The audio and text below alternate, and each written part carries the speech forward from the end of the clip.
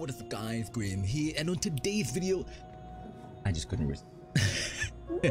So yeah, what is up everybody? I apologize for the delay of the video coming out. I've just been pretty busy prepping to go back to the UK. I'm doing my passport, so I've been doing that, and I've been playing a little bit of Minecraft on our multiplayer survival server. So if you guys are curious to see that, I mean, you can hop by on our Twitch and on our Facebook. I'm streaming that currently, and well, if you want to see an overview of the video as well, or like an overview of the Minecraft base and whatnot, you can just tell me and I can make a video for that as well.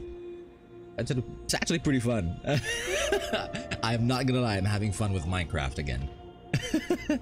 So yeah, okay, so my disclaimer for the build is that I'm not gonna be, you know, telling everyone that this is, oh, this is a hidden gem, oh, I hope they don't nerf this, oh, I got one shot, but yeah. So, you know, I'm not gonna say this is the best build, but it can be done, and it'll handle pretty much every boss, as I will show with the bossing compilation. But it will not handle the uber bosses though. I have tried it, couldn't do it. Doesn't matter anyway, you can farm pretty reliably with this, so this is great. So my initial thoughts on why I made the build is that because when I found out that there are gonna be no changes to skill gems and whatnot, I thought that okay, so same meta last league, and I was bored with Stormburst, which is what we used, and I thought, you know, if we try to make something else. Then I suddenly thought about the Gladiator. Alright, well, it's been killed anyway, but let's see if we can still make a bleed build work. What I did. So I just decided to go for Crimson Dance build because it's off meta.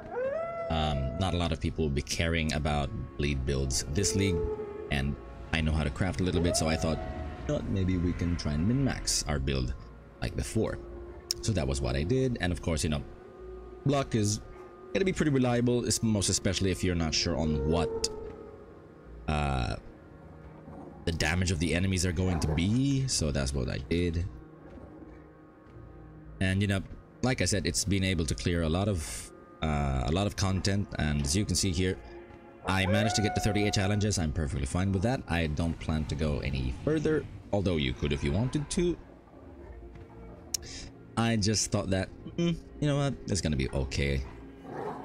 And yeah, some of the other challenges that I couldn't face, especially the Uber ones, I just bought them because you can do that. You could just pay other people to carry you, and for you to be able to pay people to carry you on this build is pretty much a testament to how reliably you can farm with this, you know. And you know, I guess I got pretty lucky with the other drops before. Yeah. What's next on our notes? Build overview. So the build overview is that we are using the Gladiator with gratuitous violence, because of course that is how you get yourself a good amount of damage. And then outmatch and outlast, I decided to go for this because I generate frenzy charges with blood rage anyway. Pain forged, easy way to get more attack block, so I just got that, and we get stun immunity by hits that we block, and your counter attacks deal double damage, which is great since we use our counter attacks to actually heal us. Arena challenger, yeah, I didn't go for it anyway. A lot of people are glorifying, I've seen Big Ducks glorify this ascendancy a lot, but for me, most particularly in this build, outmatch and outlast is going to be better since we generate both frenzy and endurance charges, so arena challenger can be left out.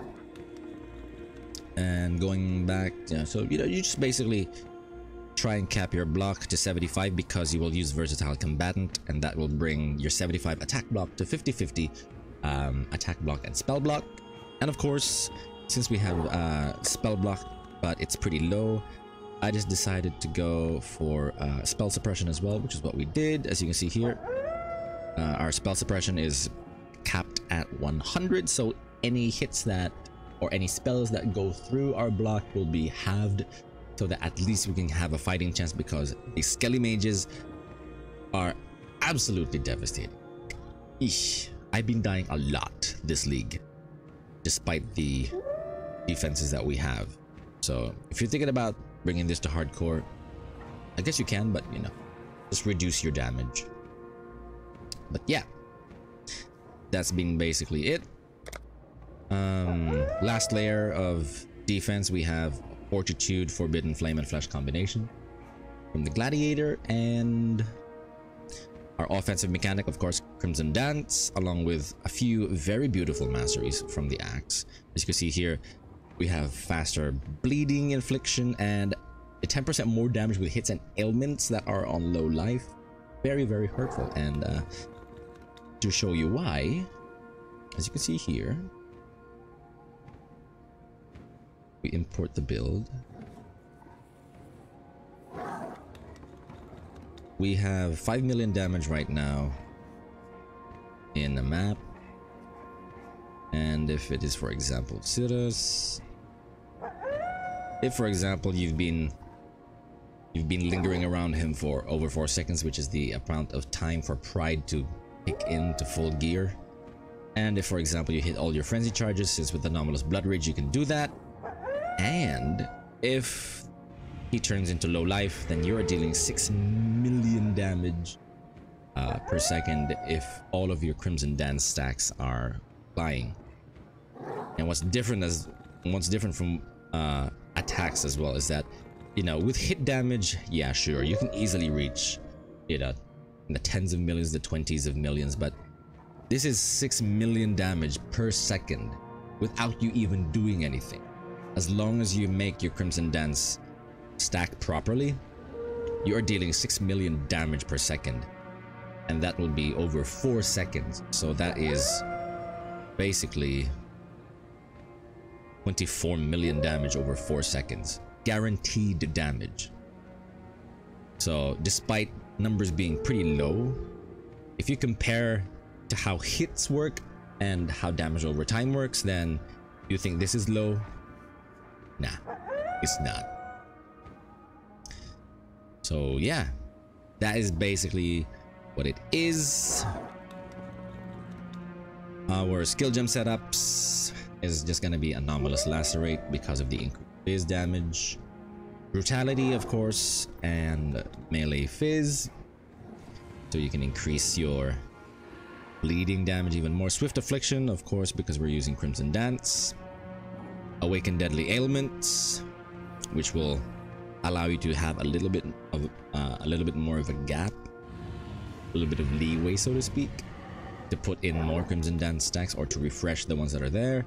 And then Multi-Strike to just make sure that you have a great amount of attack speed. And then for your auras, you have Pride mixed with the Enlightened, Determination, and Defiance banner. And of course, if you're going to be in hardcore, you can drop Pride for Grace, and that is going to give you a whole nother dimension of durability. I have tried it out. It's really good. It's really good, but I'm a little bit more used to having the damage. And you know, softcore anyway. And then, you know, just a portal so that we can not pick up portal scrolls anymore. Flesh and Stone and Maim support, no brainer. For our movement, it's gonna be in our boots, and then for that we have faster attacks and shield charge so that we can cover a lot of ground. But if we're gonna fight against bosses like, you know, Cirrus, the Eater of Worlds, and the Searing Exarch, Flame Dash, just at level 1 is gonna be perfect. And there is where we have our Anomalous Blood Rage as well, and of course you have a chance to gain a frenzy charge when you hit a unique enemy, so that's going to be very helpful in giving you a whole nother level of DPS. And then lastly we have the Ancestral Protector with Molten Shell. That's where we place it, and Culling Strike, so that we can basically just bring the enemy down to 90% of their health and then let the Ancestral Protector cull the boss. And then lastly here for our gloves, we have Reckoning, Riposte, and Vengeance. So these are all counterattacks, and we have 2 AoE counterattacks and 1 strike counterattack, and all of them are being supported by live hit, so that we can gain a lot of life back when we hit enemies with those attacks. And of course, we have a Crimson Round Shield, which gives us a 5% chance to recover 5% of life when we block. So whether that's going to be attacks or spells, if we block it, we get a little bit of life. That is a great way to maintain your durability. And then when it comes to gear, you can build this any way you want. I just decided to build this how this was. So I just elevated the Elder Fizz mod, awakened it with Redemption to get more mana reservation efficiency. The Amulet, as long as you can get yourself a tier 1 Fizz DOT and some resistances, that's gonna be fine. Although you can get one with even more Fizz DOT, or you can get one with the Dissolution, which is the normal damage over time multi, so you can do that. A Steel Ring with stats, because you know you're gonna have to get yourself a couple of attributes on this. And then a Vulnerability Ring with resistances, although I have seen some other people that have been using Lacerate as well, that are using Circle of Guilt, I think that was, to increase the buff effect of Herald of Purity. That's what they're going with. And then instead of having vulnerability here, they're just using Hands of the High Templar with vulnerability. So like I said, it is just so flexible. You can do that. My gloves, beautiful. I like how I made these gloves. Tier 1 Fizz and, you know, the Eldritch Implicits, because I feel that this is going to be the best combination of implicits that we can get on a pair of gloves. And the boots are actually pretty bullshit. I won't lie. I just took the Chaos Res and the Spell Suppression and that was it, you know, but it still works perfectly fine. I haven't changed this since I picked it up. I managed to get this and then just, you know, slap on some Eldritch Implicits and that was it. So, you know, I did the same as well on our armor. Our armor, you can try and get the Searing Exarch to become higher, but usually right now, if you're using a rare armor and that is not influenced, it will be great to have yourself an armor with the exquisite Searing Exarch implicit, where you get the increased effect of non-curse auras.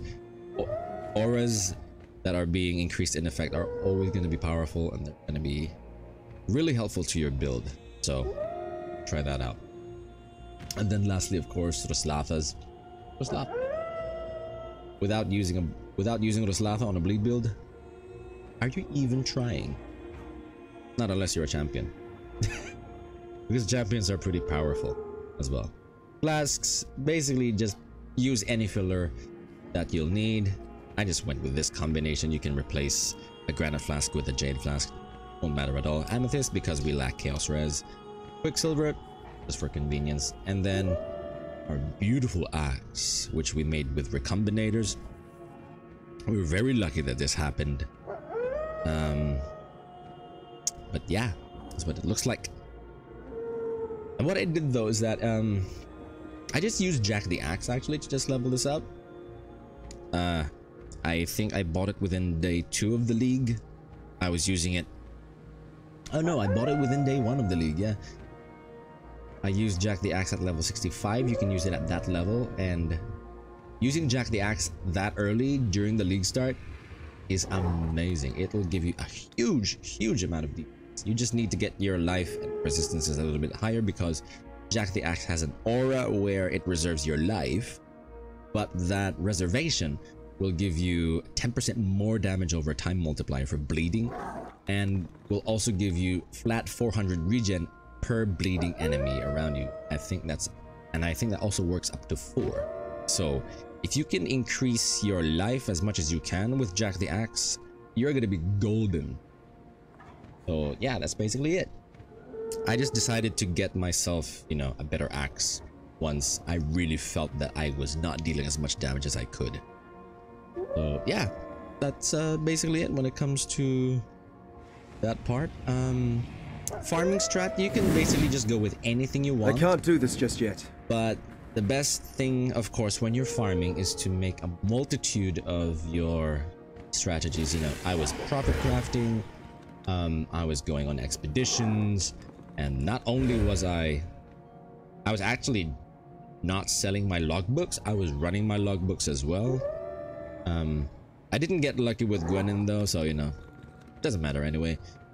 2gen was very powerful. 2gen is a great stable source of income when running his logbooks, and of course when haggling with him. That is amazing. I've gotten a lot of exalts from him. And Rog, who is Rog? No, I'm just kidding. He's great for the first week of the league. That's basically all he's good for. And then of course you have Danig, and he's great to increase your refresh currencies. I didn't decide to sell his logbooks. I decided to run them so that I could run more and refresh more and haggle more. So you know, that's basically it.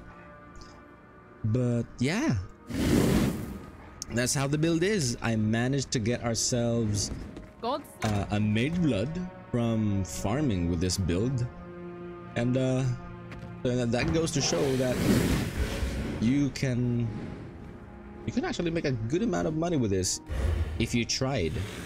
And there were times where I didn't even try. So yeah, I hope the video isn't too long. Let me have a look. 16 minutes, perfect. Okay, so what I'm gonna do here is just give you a bossing compilation, and you know, you don't need to worry, it's not gonna take too long. Some of them are just a couple of minutes, although if I'm not mistaken, I think the Elderslayers may be a little bit different in quality because I streamed it on Facebook, and Facebook streaming is still shit. So I just recorded it and placed it here. So hope you guys enjoy, and I shall be seeing you all, I guess, once we get new news from Path of Exile. And yeah, like, share, and subscribe. You know, call to action. I have to do it. And you know, just tell me if you'd like to see the Minecraft video overview of our base. No problem with that. You can catch me on Twitch. By the time of this upload, I will be streaming Minecraft then on Twitch. So you know, if you guys want to check that out, there. And so yeah, that has been it, guys. I shall be seeing you all once the patch notes are released. Okay. Okay. Let's go with this boy. Oh my god, I know we're gonna die. We have to kill Baron first. Where is Baron? I can't do this just yet. Baron? Baron.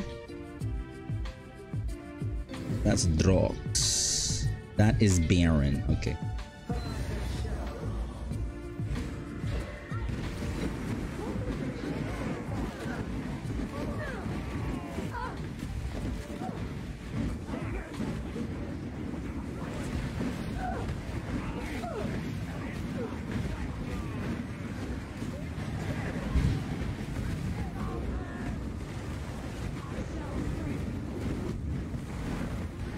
Oh, it's absolute chaos.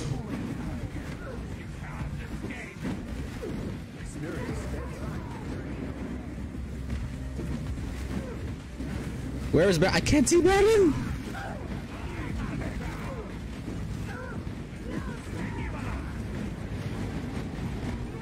Is he dead? I hope he's dead.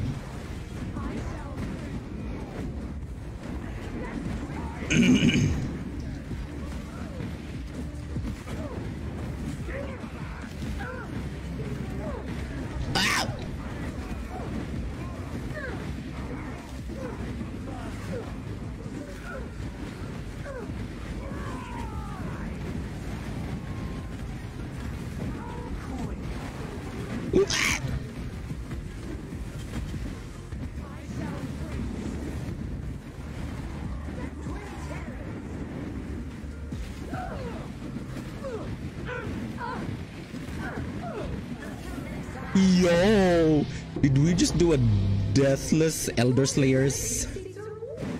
Sheesh. Okay.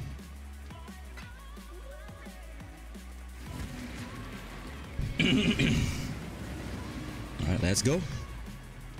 Can we do a Deathless? Hope we can.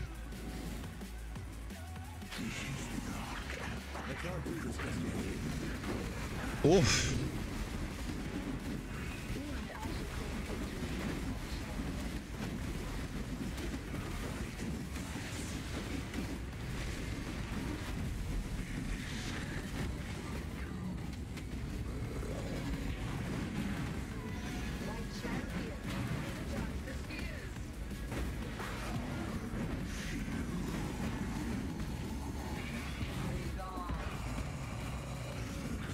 Oh.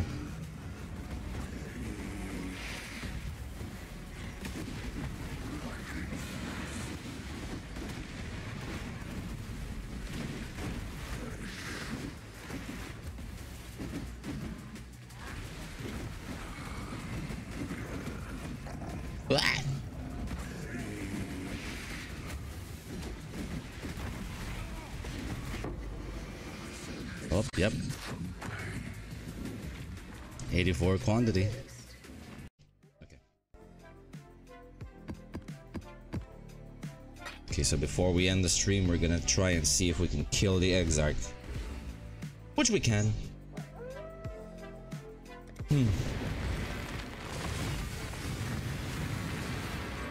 I just hope we can get ourselves an omniscience this time.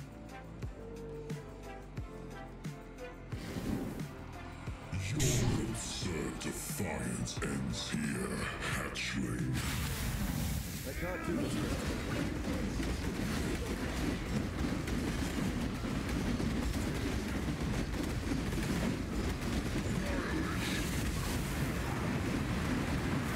Ooh. Base tank.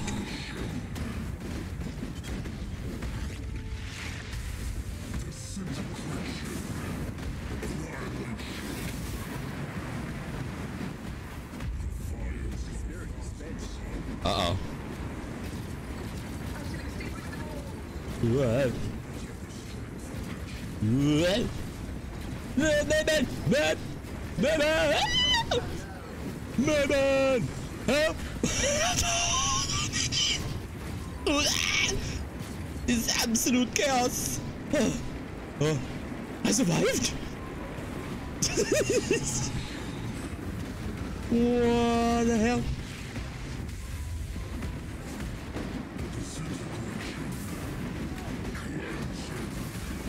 I survived. And still no omniscience.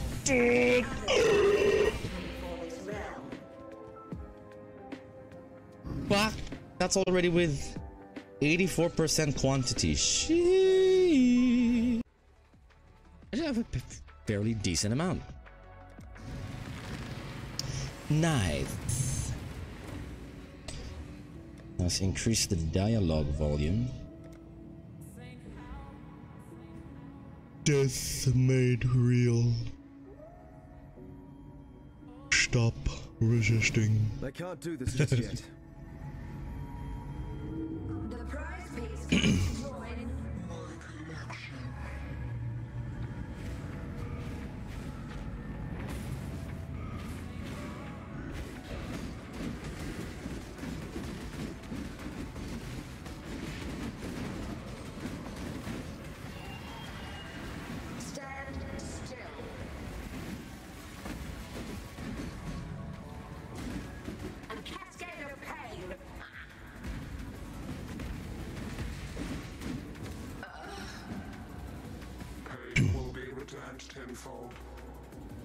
I was pretty lucky, I guess, that I dodged some of the other ones.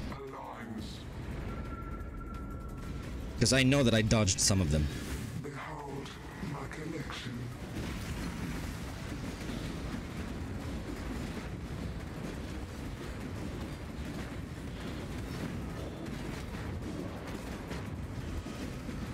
I will have what I want. This will not be an escape.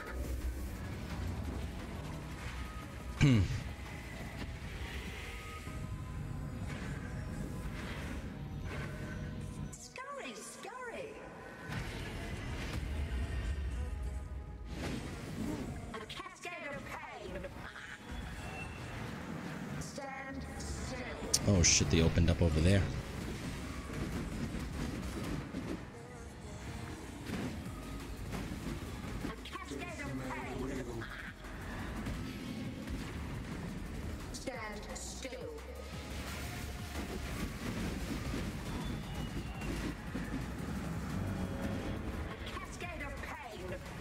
Oh no. Made real. Resistance will Damn. be punished. Time contorts.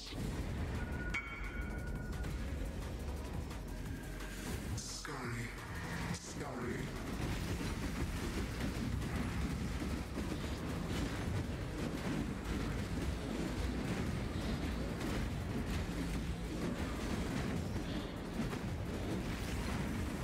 My irritation is growing. Yeah, so was mine. Stand still. Death will not be an escape.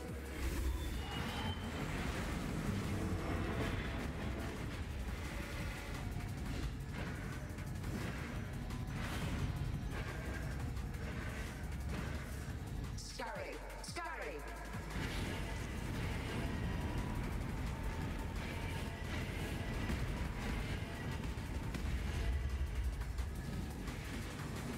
I can't do this just yet. Death made real. A cascade of pain.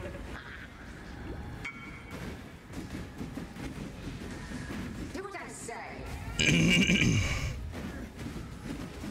Stand. Oh. Stop resisting.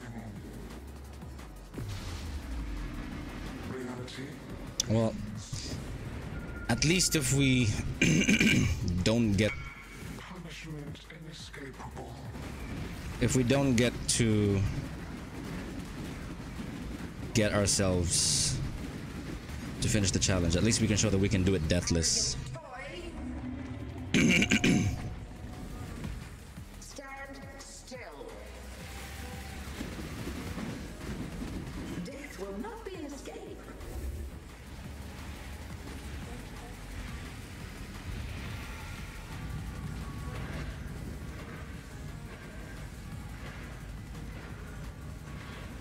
Scurry, scurry.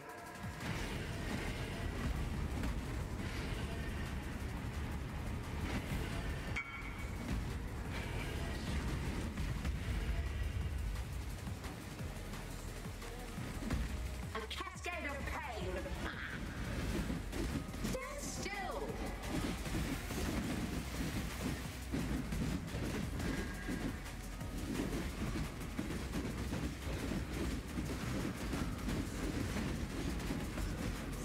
Take this.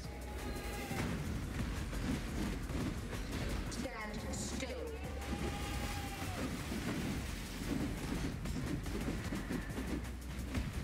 I require aid. Oh, there we go, Deathless Maven.